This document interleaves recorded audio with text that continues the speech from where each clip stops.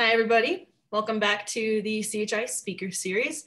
I hope the new year is treating everybody well. And to kick off this new year, we have Dr. Russell Greiner here back again.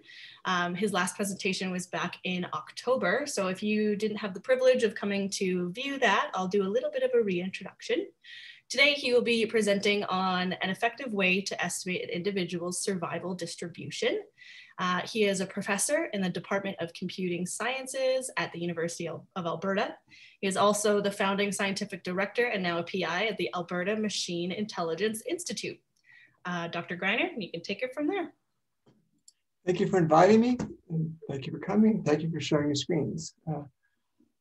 So today I'm going to talk about patient-specific survival prediction, or more precisely, an effective way to estimate an individual's survival distribution. This is joint work with a host of characters, former postdoc, two former master's students, some other programmers and designers, as well as many users from many different faculties in medicine. So let me start by a question that was posed to me by some liver specialists. Said, here's a patient with end-stage liver failure. Should this patient be waitlisted for a new liver? And the answer is yes, they should waitlist this person if this person would benefit. If there's like a 95% chance of surviving at least 3 months and 85% chance of living at least 5 years, and maybe some other constraints. Otherwise, it wouldn't be worth providing that liver to this person, maybe another person would be better qualified. So to do this, we need to estimate its probabilities, the chance of surviving at least time t for this patient for many different time points. So how do you go about producing a model that does that? So let me talk about standard models of survival prediction and survival analysis. So to start the phase, let me begin with a horrible question. Suppose you just learned you've potentially failed disease. What would be the first question you would ask?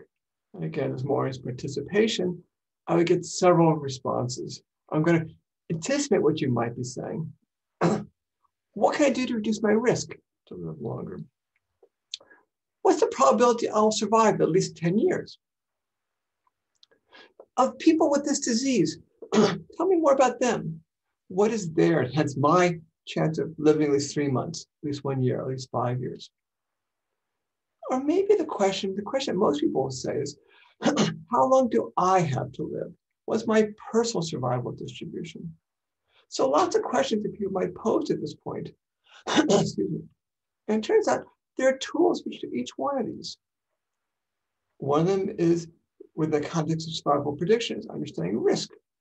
This gives a number, 3.2, 7.4, 1.5, numbers which give some idea of who will die first. High risk is bad. You don't want to have high risk if you get to choose, right?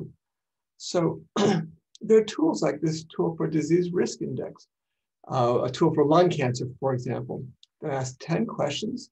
And after 10 questions, gives you your risk score. It gives you a number, red, green, orange, blue. And it says, this is the lowest risk you might have. So it's got nice colors. And it says, your current risk is there. If you were to do other things, you reduce your risk. It's probably potentially live longer. But it's not clear what it means. How much longer? Is this another 30 years if I change this? Another 2 weeks? What does it really mean to have a lower risk in terms of something quantifiable?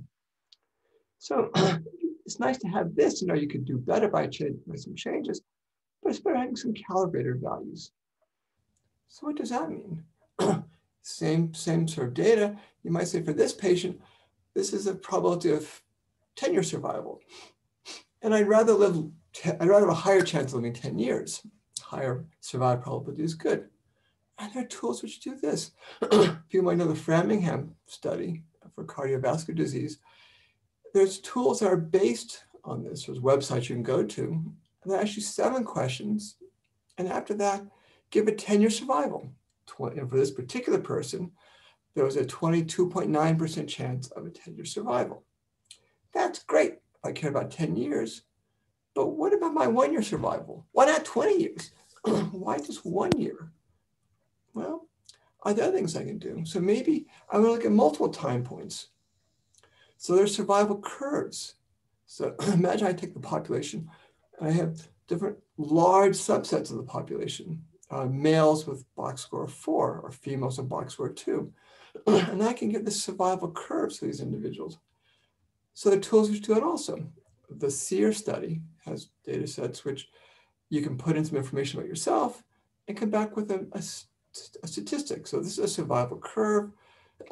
This is a curve that says, for example, 50%, I'm sorry, there's 11% chance of surviving, 11% chance of surviving 5 years. You get other statistics. There's a 7% chance of living 10 years. And the median survival, I didn't write down here, is a little under 1 year. So that's really great. That gives lots of different time points, which is wonderful.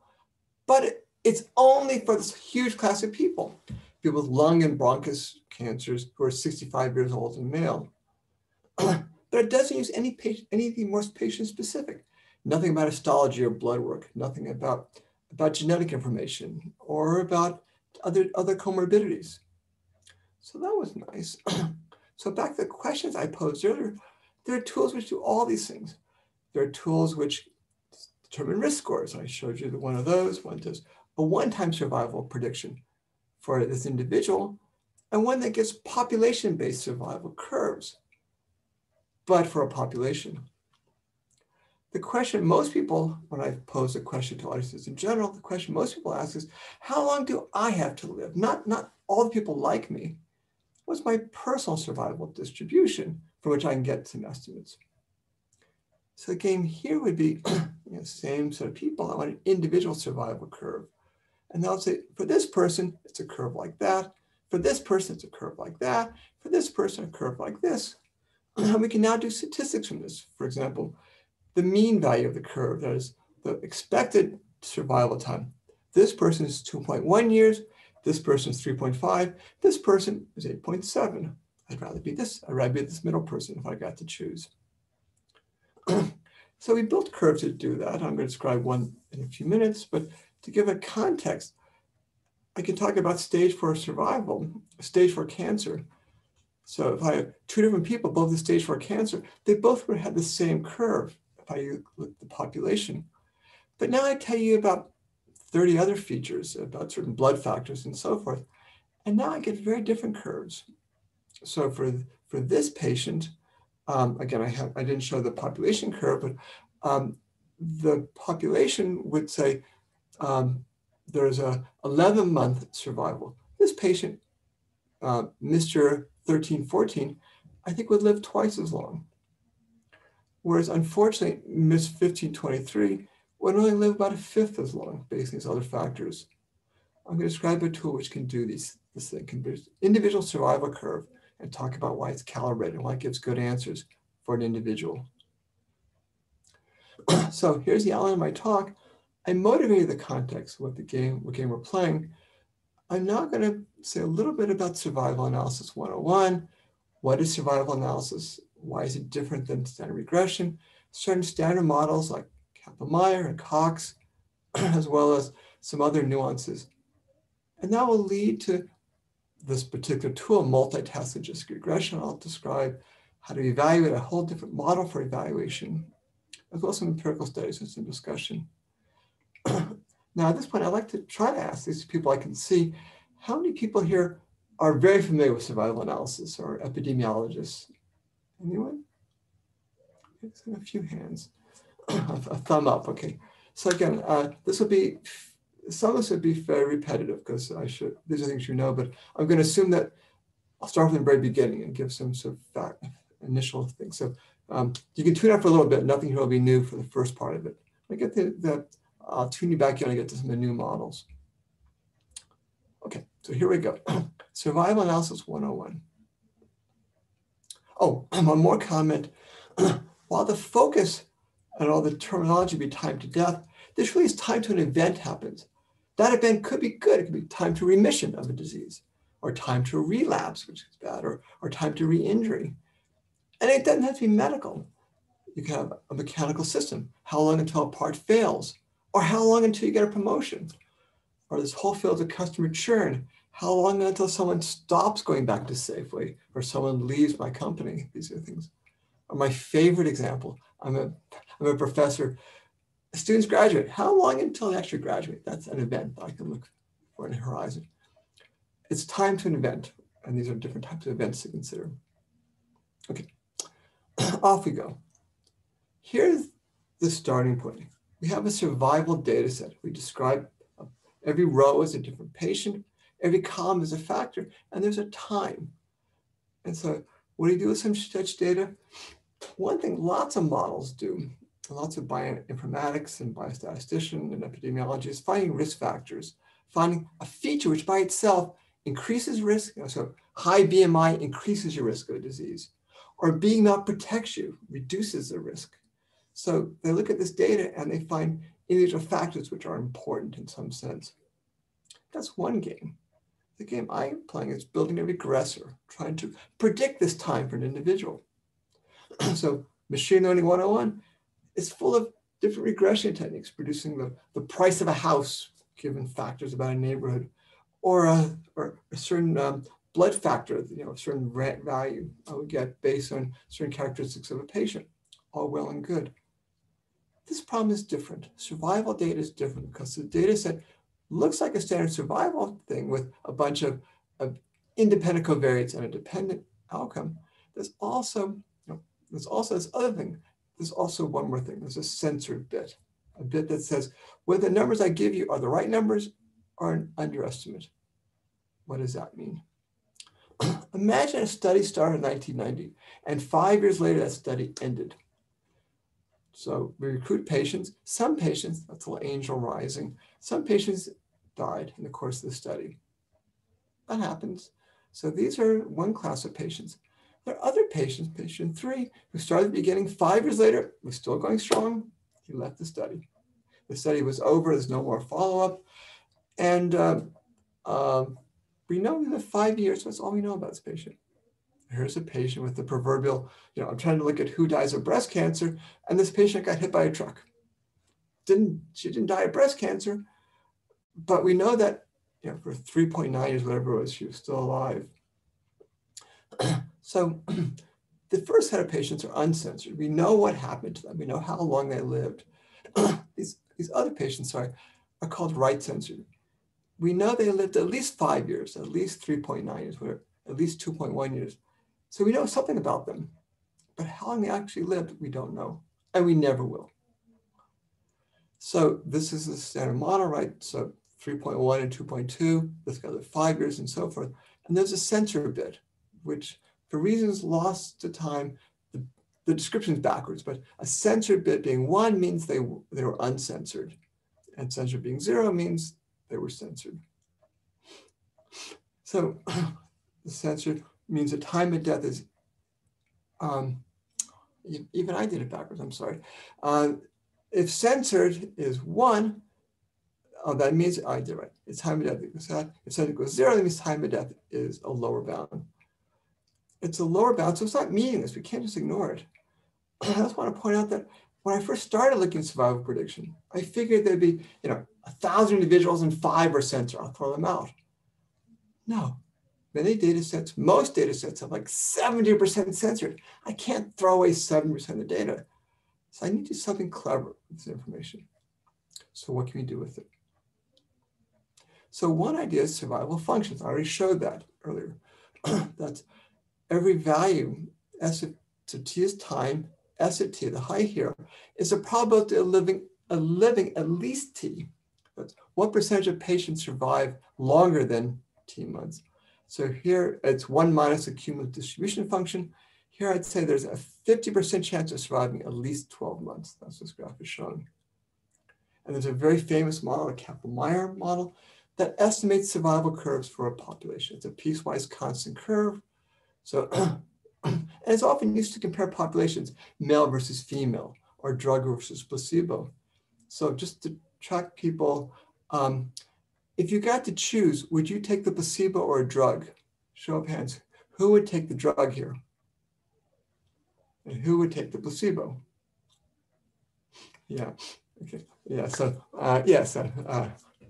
I didn't see that, Elliot. I didn't see. So clearly, this is saying which you're going to do. And there's tests. There's a log rank test of statistics saying, do I believe it's statistically different? And you can use it to make decisions. Male is better than being female. Let me reword that. Female is better than being male, perhaps. Taking the placebo. The drug did not help. In fact, it hurt. It was a log rank statistic difference. But it finds risk factors. It's a very valuable tool in this community. Again, so it's used for a single factor. It can answer questions about a factor, not about a patient. And he looks at this curve and says, I'm a member of this curve, so that describes me. Is fooling themselves. It's sort of an average population. It doesn't mean it works for an individual. It's just an overarching factor. It does on other factors. It doesn't mean other features. But that's what survival curves are. Something called the hazard function, which is another representation that's instantaneous rate of death. Imagine you live 6 months. What's the chance of dying the next instant? And here, this curve, again, it's a different curve. I should use a different symbol for it. I realize, oh no, this is a survival curve, I'm sorry. The derivative of this divided by some other quantities is a hazard rate. So 6 months after surgery, you're very likely to die. 24 months is lower to die. Again, and there's tools like the Cox proportional hazard model. I'm going to skip that for reasons of time, but if you have the hazard function, you can get the survival function by exponentiating the negative integral of it. But I'm going to skip a few more slides about this. There's a lot of tools. There's risk assessment tools like Cox proportional hazard and regularized versions and survival force and so forth. There's also quantitative scores that just give a single number, which gives you some risk assessments. There's also single time probability. I mentioned Framingham, this Gale model. And so there's a tool built by some colleagues here who did the predicted pressure model that gave a 5-year score. And there's other like accelerated failure time and censored SVM. Lots of different tools are around. But let me try to contrast two different classes of models. There's one set of tools which are designed for epidemiologists to try to find risk factors, trying to find prognostic factors or treatment efficacies for a population. You evaluate expected population, and it's good for new drugs or new devices. Great tools, Kaplan-Meier, Cox feature selection apply to this. Another set of tools, the tools I'm interested in developing here, are tools that do individual patient-specific survival for risk or for probabilities. You look at individuals and assess them by individual or pairs of individual assessments. And they're good for saying, Mr. Smith, take this treatment, or how to manage individual patients. There's other tools for that as well. So back to the task I started with. I want to know if a particular patient should get a procedure, should be waitlisted for a liver transplant or get an expensive drug. And I'm told again, I need to have these criteria. So I need to estimate these quantities. And now I describe some existing tools. Do they work? So for example, risk assessment tools that say this guy's risk is 19, this guy's risk is 4. Important tools, but that doesn't answer my question. It just gives a real number. It gives I need a probability, not a score. I need chances surviving 3 years, not a score of 0.92 for the risk score. That doesn't help. And it should vary over time, not a single time independent score. So standard risk assessment is not a good idea. That's not for our task here. What about these group multiple time probabilities? Map everyone to a certain chance of surviving. That's good for 3 months and for 5 years and for 10 years. But that's the whole population. I want to know for an individual, for this person, should this person be waitlisted or not? So that's not the right model either. What about these single time predictors? I could say the chance of surviving 3 months and build one model for that, a model for building 5 years, another model for that. You could do that, but you might need multiple time models for different time points. And there's another more subtle problem. Imagine one model said the chance of living 1 year is 0, and the chance of living 3 years is 30%. Who thinks this is a good idea? If you die after 1 year, what's the chance you're going to be alive in 2 years? I think we should have a no zombie rule. You're dead, you stay dead. These things should be monotonic. They have to decrease. Whereas if you just build arbitrary models, you might get funny. I like that. Is it funny? You might get funny things happen. So we don't want that way either. We also want to have a multiple set of times. We may want to have other times. I said 3 months and 5 years, but maybe I care about 10 years also. Maybe 1 year as well.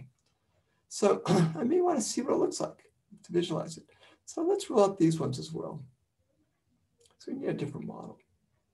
So what model should we use here? I've already suggested a patient-specific curve. For every patient, I get a curve. So for this patient, I can look at 3 months, look at 5 years, look at 1 year as well.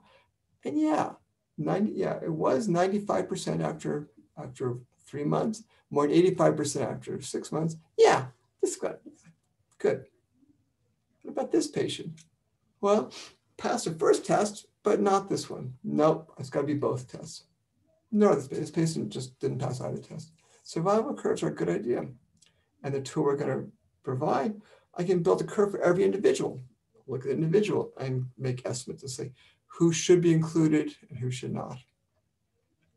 Let me back up a little bit and say, we started looking at survival models. I got confused because lots of papers say similar words, and I realized there are different things going on. Again, for the epidemiologists who have looked at these models, let me talk about some of the distinctions. There's a bunch of survival analysis systems that produce a probability, and some do risk scores. So, and then for the probabilities and risk both, they might do a single value. What's the chance of dying? That's a question. Or maybe what's the chance of dying at 1 year, at 2 years, at 3 years? So there's different ways to do. So it's one time, multiple times, one time that applies to a particular, this might be a 5 year, it might be for all time. So it's different models, different time points, as well as probability and risk. And there are tools to do all of these. One other dimension is, is whether it's for an individual or for a group. So again, to populate, though this would say gives a probability, not a risk, has multiple time points, not just 1 point for a time or 1 point for all times, as for a group. And this one, so this one is risk. Well, let me actually just jump in and say, there's things like Framingham study that gave 5 year probability of success for an individual, as opposed to SEER models, which was sort of Kaplan-Meier-esque, which looked at a population, which was a probability there were multiple time points for a group, or the disease risk index and so forth for different places. And the things I'll be talking about are individual survival curves. They're at this point. They're probabilities, not risks. They're multiple time points, and they're individuated, not for groups. Okay. So how would you evaluate this model? So once I've said all these things, I can talk about, if you look at any paper on survival analysis, they say, let's evaluate by concordance, by C index. And again, I'll give the details later on, but right now, that's very helpful for risk. That's designed for risk scores. That's very helpful for this risk thing, especially for individual risk predictors for a single time point. That's where it lives. And this one as well could be applied. So it says, I give Mr. A score, Mr. B a score. Whoever gets a higher score, I think he dies first. If so, you get a point. Well, again, that's not what I want to do. I want to get probabilities, and that doesn't apply. Forget that one. There's also tools that do calibration, and I'll say what that means a moment later on, but basically it says, if I tell you there's a 1 year, an 80% chance of an 80% chance of surviving 1 year, then if I have 10 people I say that to, I expect 8 of them to live that long. Well, that's great for one time point, but I have multiple time points, so it doesn't work out either.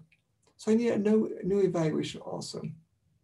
So again, back to this game over here, I want to be able to have confidence to say, if I say 95% chance of dying, I want to believe that. And 85% chance of survival, I want to believe that also. How do we do that? So I gave you 2 questions. How do I build an individual survival model, and how do I evaluate it? And I'm about to answer those questions now. I'm going to talk about multitask logistic regression, MTLR. It's going to learn, I'm going to talk about how it works and then talk about this evaluation mission. Are there questions so far? Okay, I keep going. So survival, the survival model is a chance of living at least time t. I can do a probability mass function, like a survival function, which is a chance of living exactly time t. So this is a chance of dying at any given point, and this gives a curve. I'm going to I'm going to say the chance of living at least 4 months is going to be the integral of that. It's the whole area in the curve. That's the chance of dying in 4, 4.1, 4.2. So it's that curve. So now I'm going to actually discretize it. I'm going to look at a sort of probability distribution function. I'm going to probability mass function. I'm going to chunk it into, for example, every 2 years. And so what's the chance of dying in this interval or that interval or that interval? And now I can talk about the chance of dying, of living at least 4 years is just the sum of these two chunks. That's the chance of living, at least 4 years means I lived in this interval or that interval. So that would be the score. So the whole game here is I'm going to discretize into intervals. They don't have to be of constant time. And now I'm going to say chance of 4.5 is just the sum of all the ones beyond that. So it's a discretization process. Once I do that, I can talk about the chance of dying in an interval. I can say the probability of dying there is D3, D4, and D5. So now I can use that to just observe that if you die at the last interval, you must have been alive in the earlier intervals. So I can, this is a proof by PowerPoint. You can now I'm just going to do a little animation here. So this is just saying the survival curve, the chance of living at least as long is just basically the integral adding them up the wrong way. That's why the survival curve is 1 minus the CDF, the cumulative distribution function. So I take these chunks, I then smooth it, and I then just get a survival curve. So that's a basic algorithm.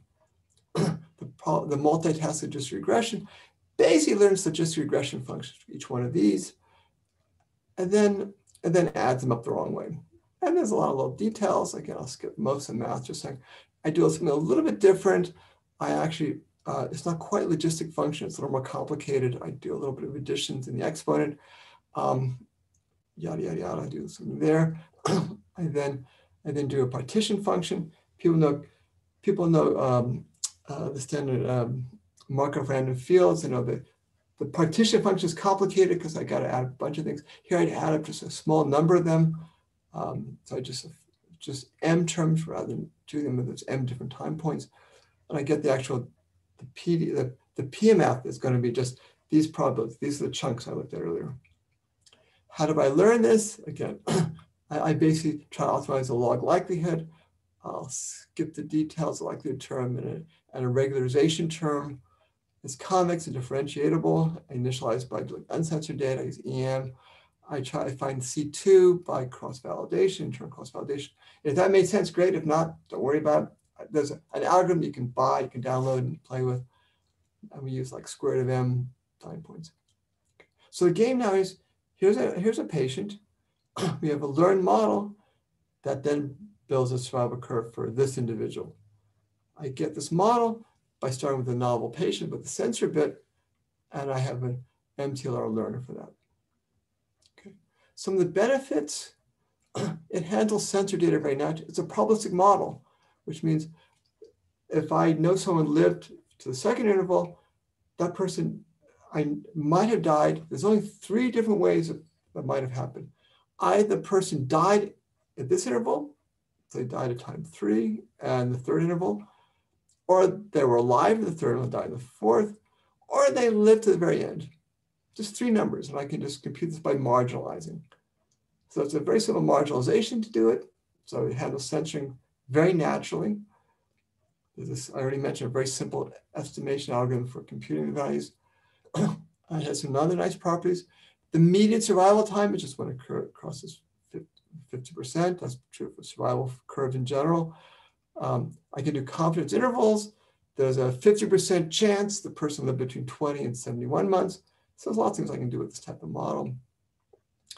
I also can look at the mean time, and again, another proof by what is The mean time is the chance of probability of dying in each interval times that interval time. Again, I'll skip the details, just say it's exactly the integral, which is really cute, and it's easy to just add them up weighted by the distance there. So it's cut ways of doing it. Another benefit, again, I didn't talk about Cox, but Cox model, you can build a Cox model which actually gives a curve, but it separates the interval with the curve. Oh, I'm running out of time, so I'm going a bit faster. Just saying that if you use Cox with the K-Prentice estimator, you get different curves at different time points. Here, the curves are just, they actually integrate both patient properties and time. Okay, so let me now jump and say, that's our model. Do you believe it works? How would you evaluate a survival curve model?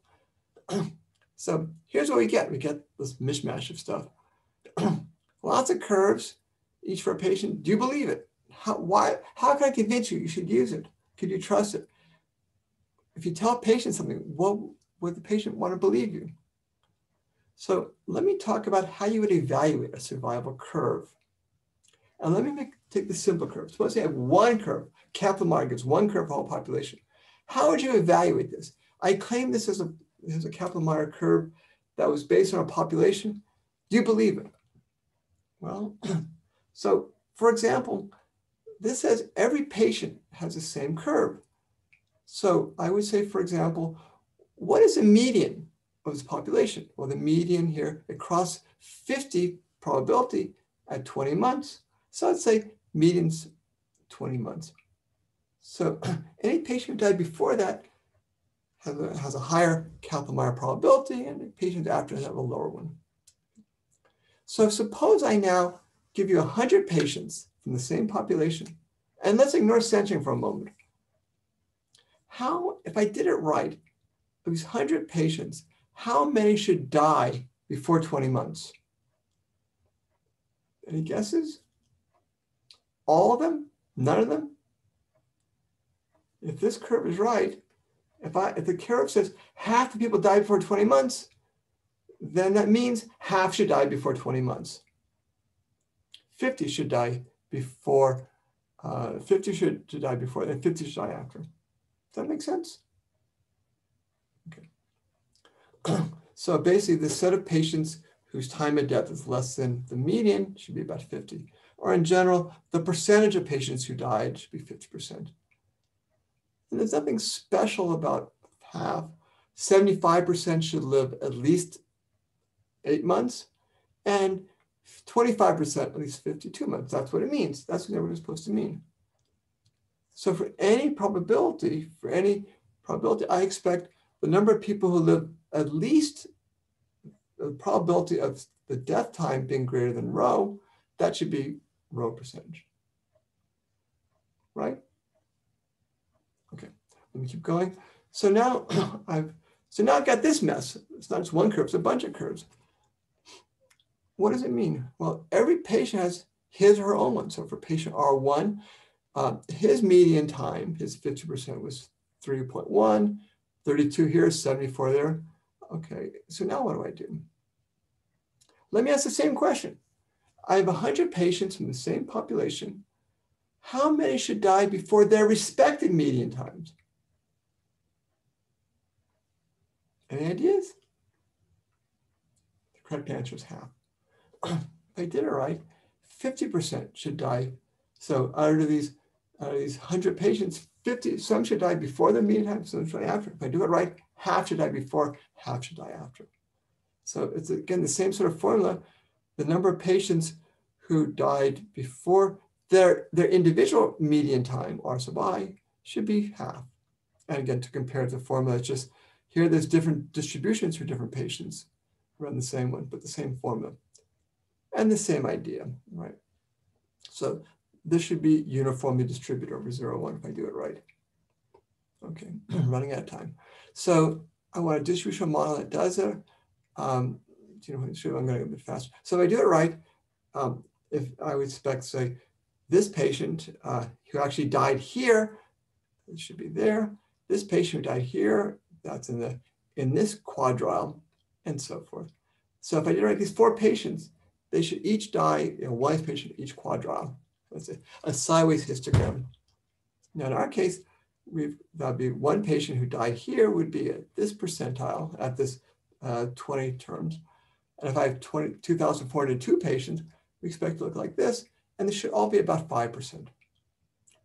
Again, skipping. It's just they should all be 5%. Use 5-fold cross validation. We actually use a chi-square test, and we find that it actually did pass the test. What about censored patients? We blur them out over the patients, over the remaining probability. There's a simple formula by using independencies here. Good. So I gave you a model to evaluate them. Did it work? So I'm going to go a little bit faster. So again, I'm going to look at just context where we look at multiple probability values for multiple time points. I'm going to include Kaplan-Meier because it gives some interesting observations as well as other models. Okay. And so there's multitask logistic regression, accelerated failure time with a Weibull match. You can use Cox with the Cambridge-Prentice way to compute the actual curve. You can regularize it to avoid overfitting. There's a random survival forest model, which has Kaplan-Meier at the endpoints, as Kaplan-Meier itself. So we tried 6 different models, and they look like this. There's one Kaplan-Meier, accelerated failure time, and Cox. They basically are all the same curves, just sort of scaled up a little bit. If you use the regularization, it's a little bit smoother. There's RSF and MTLR, and they can cross because they do different things. Okay. We then we found 85 public data sets we played with. We choose 8 of them for variety that had between 170 to 2,400 different subjects, which had censoring from 17% to 86%, which had 12 features to 7,000 features. We then did some pre-processing, and we ended up going from 6 to 2330 features. So a wide variety of different things. How do these different models compare? We talked about 3 classes. There are some nice ones, which had a fairly small number of features per instance and had relatively low censoring rates. Ones with high censoring, ones with high dimensions. So lots of details just for variety. We then tried decalibration. How did that work? Some didn't converge. MTLR, lo and behold, numbers greater than 0.5 means it did not fail the test, means we can believe it was calibrated. So we believe all 8 of them were calibrated, which is great.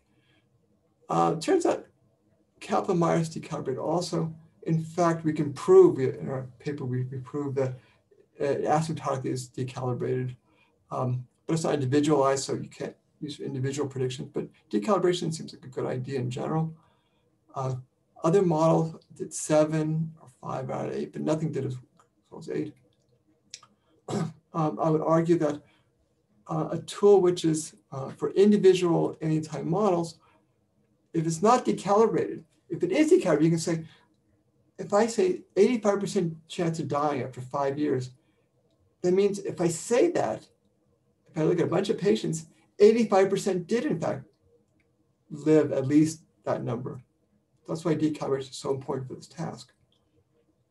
And other models which weren't decalibrated, I would say, can we believe them?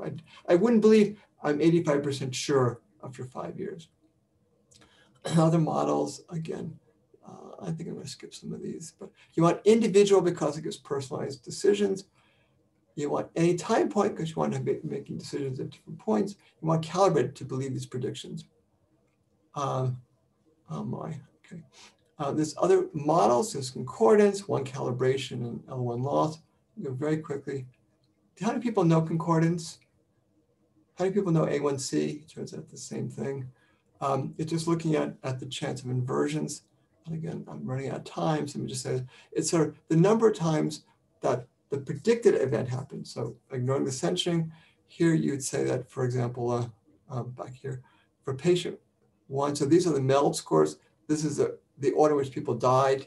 And it turns out 1 did die before 2, just as we predicted. 1 did not die before 3, so that was not predicted. And 1 in 4 did the right thing, and 1 in 5 did the right thing. And then for number patient 2, same thing. We can see he died before 4 and 5, but not before 3. and so forth. So we can get these things and find that 7 to 10 times it was correct, and there's issue with censoring, but okay. So how do MTLR work? If we use the negative of the mean value, how does it work? Well, turns out it was the best. It worked. It was a top 6 out of 8 times and never very far from the top. One calibration. This is the weatherman problem. The weatherman says every day he says 60% chance. Every day he gives a probability. 5 times he said 60% chance of rain tomorrow. What does that mean? Well, that means out of 5 times he got. It doesn't mean this. It means out of the 5 times it actually rained 3 of those 5 times. That's 60%. That's what one calibration means. And so we can do the same thing here for like 30 months and play lots of games. And you want, take the average of these numbers, it's 78, and actually 4 of the 5 died, that's 80%. You want the numbers to be similar. You can play this game and you can just look at it. We can then use the Hosmer Levensaw test, or just visualize to see how well it works.